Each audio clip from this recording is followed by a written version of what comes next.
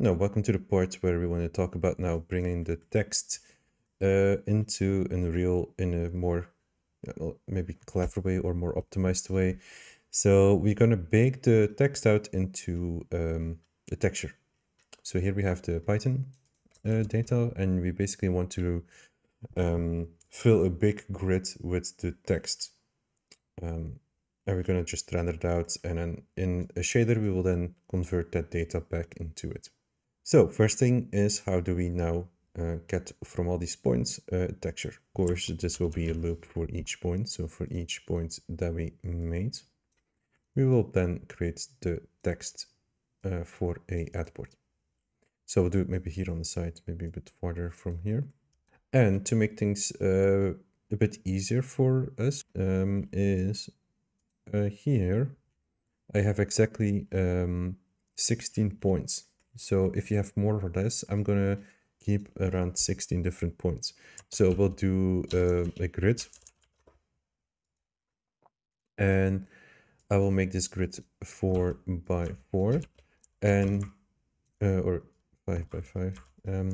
So this will be 4 by 4, so we have 16 different primitives, and I will now loop over each point. I will generate the font, the text, and it will then match the size into one of these slots or one of these grids. So you don't have to do anything special. I just need to do like a match size into a grid. So this will be actually part of my loop as input. So I will copy this as an input.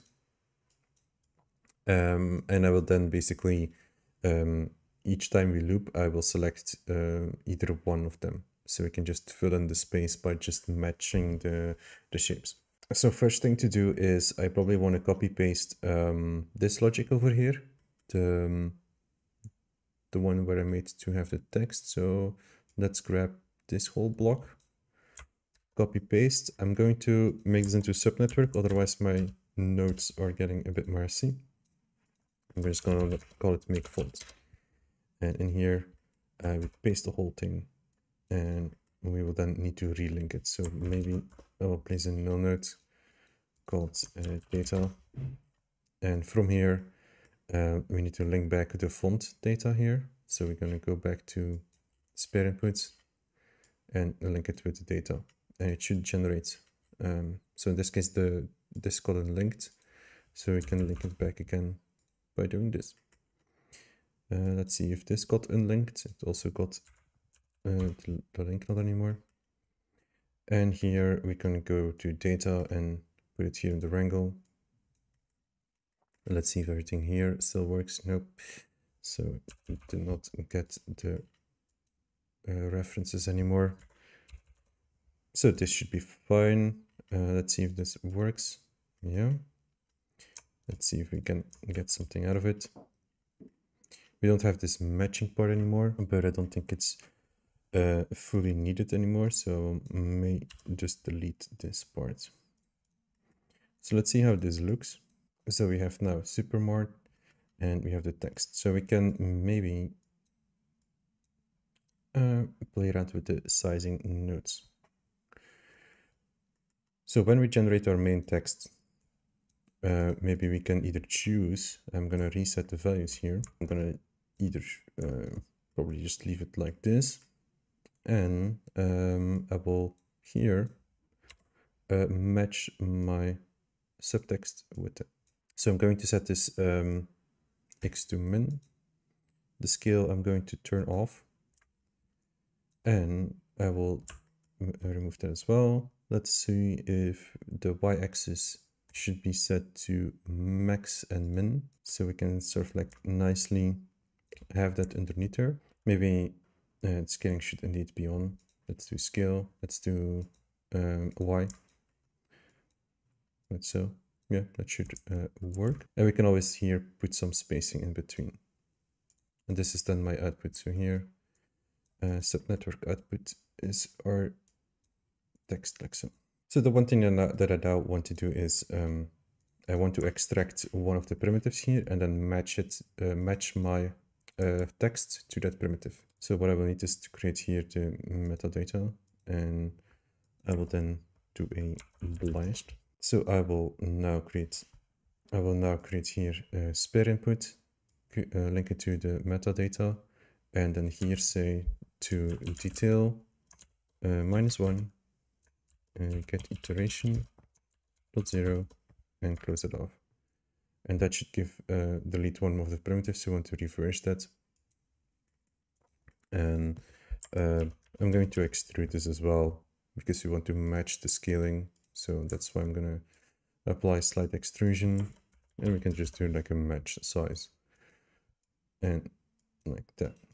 I probably want to rotate my font as I noticed that it's in the wrong rotation.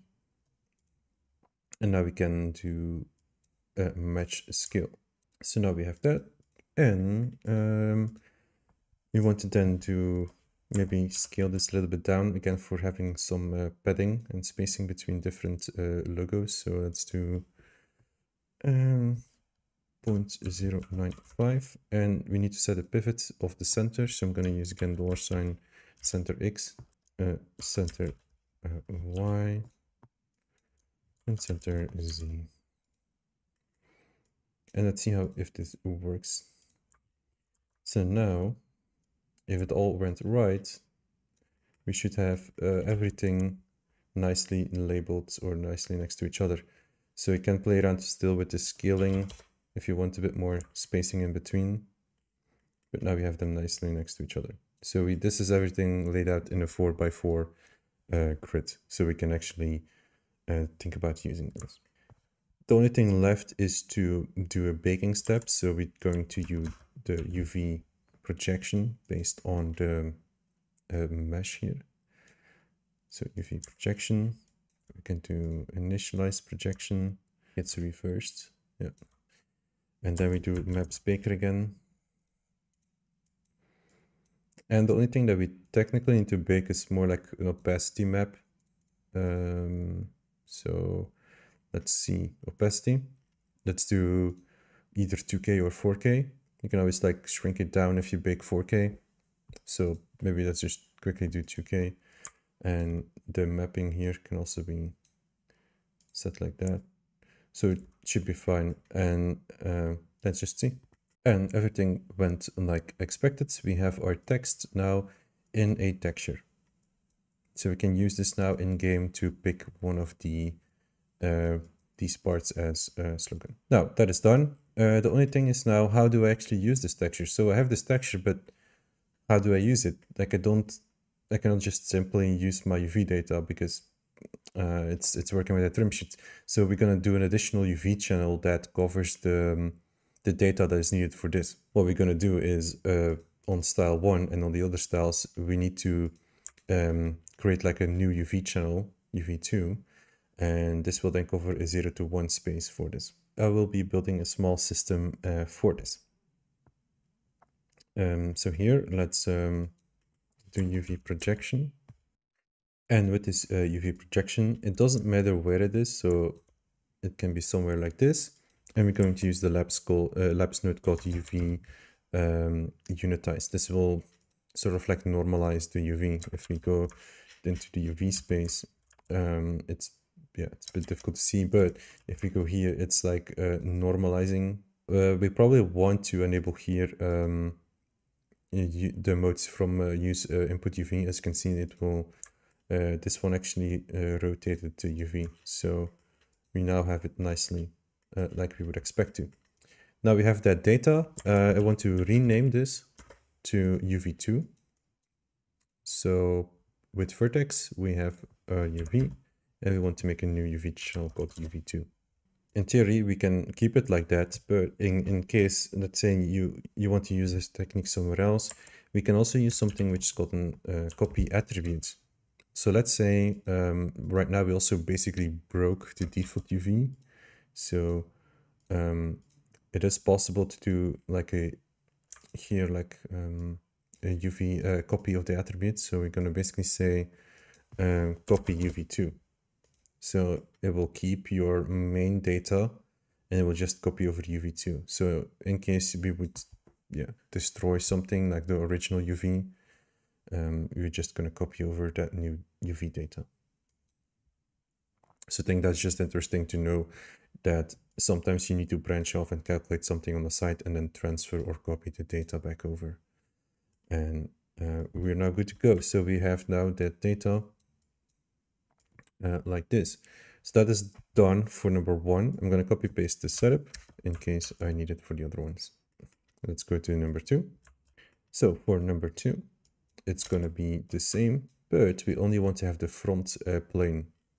So I think it was over here that we made that setup. So we did an extrusion, but I only need like this, this front panel. So if I enable here the front group, which is the front part here, we can target that specifically. So let's paste our setup here and replace that. Then we can project UV. We can probably say here only the front UV. Then we have the same process and apply back UV2. Yeah, so in theory we should have back that unitized or uniform or normalized UV. And then we can just put it back like that. So that should be fine. Then let's go to the next one, style number 3.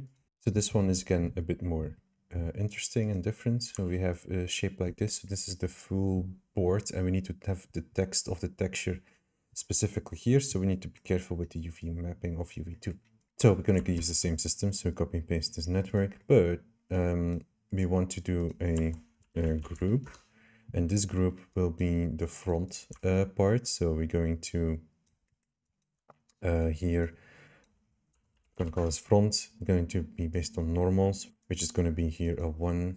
And we just need to lower the angle. So this is the front element where we will see the text. We won't see the text on the back. So we don't need to have a UV2 there. So we have the same process. We want to apply only this to the front part here.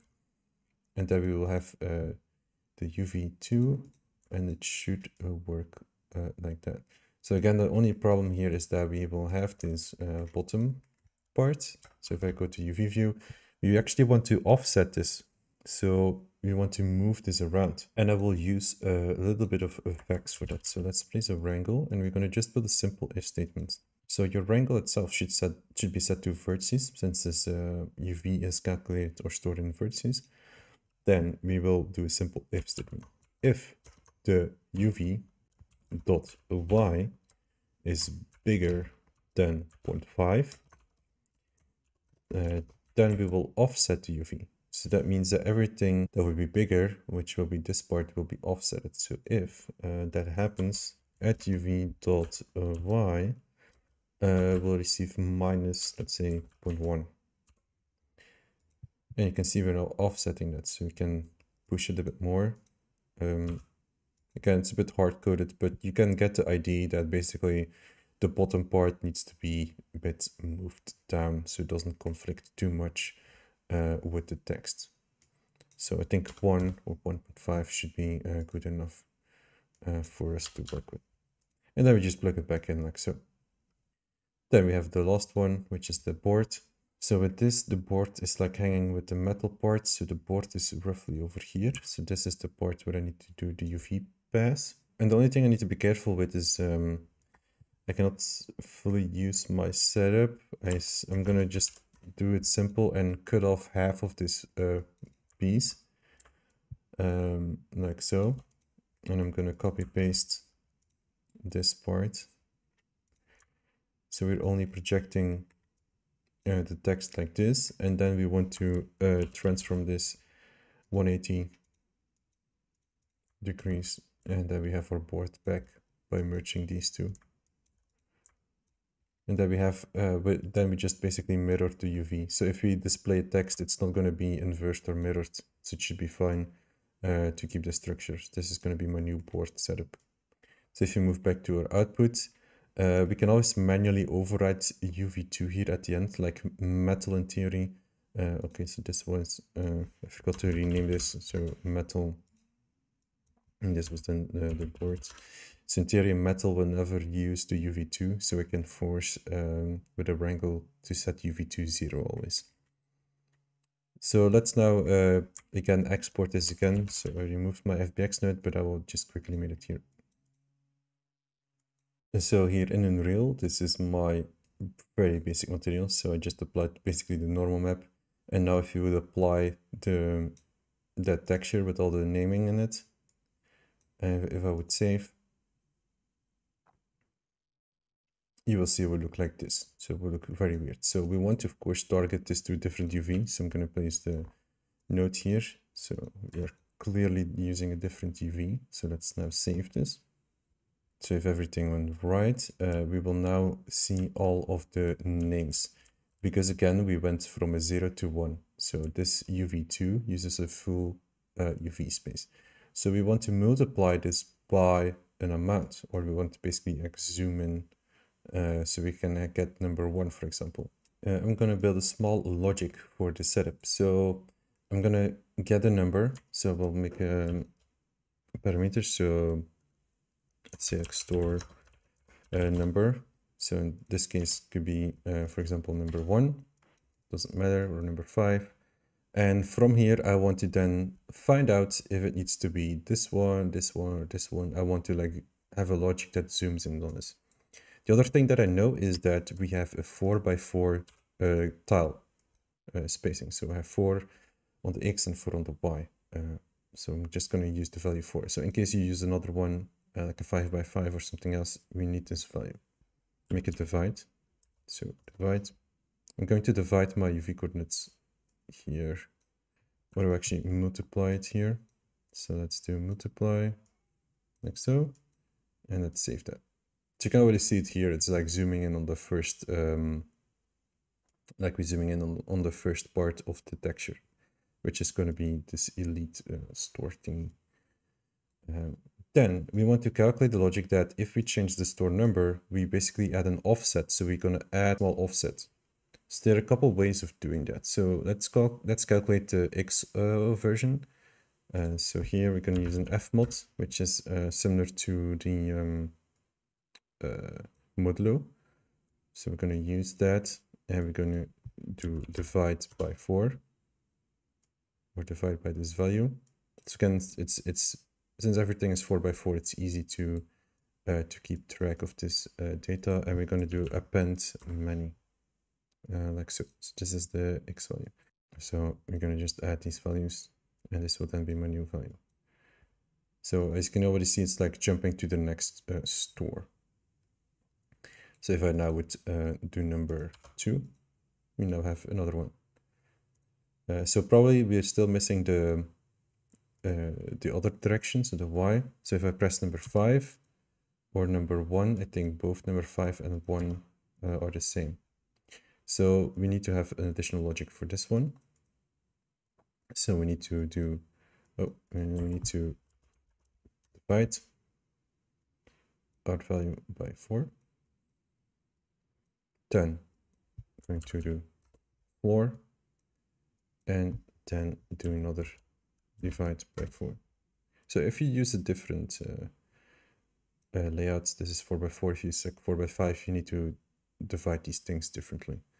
So this is done, and in theory, we should now work. So number 1 and number 5 should have a different value, and that's correct. So number 6 and number 7, number 9. So we can now have different values. As you can see, that's all working. So we have everything almost ready to go. So I'm not necessarily going to go over the full material creation like I mentioned before, but we can literally use this now for masking. So we can mask this with certain colors. Like if you have a texture for your colors, you can like bring them in and mask it. So I'm going to maybe just give it like, let's maybe grab some basic colors here. Let's like so. And let's press save. So as you can see, you can just use a lerp to easily mask things out to make it a bit more unique. Or add your own material, of course.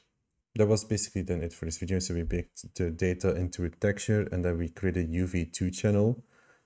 And then we created with a shader, within the shader, we used the UV2 channel to map to the right texture.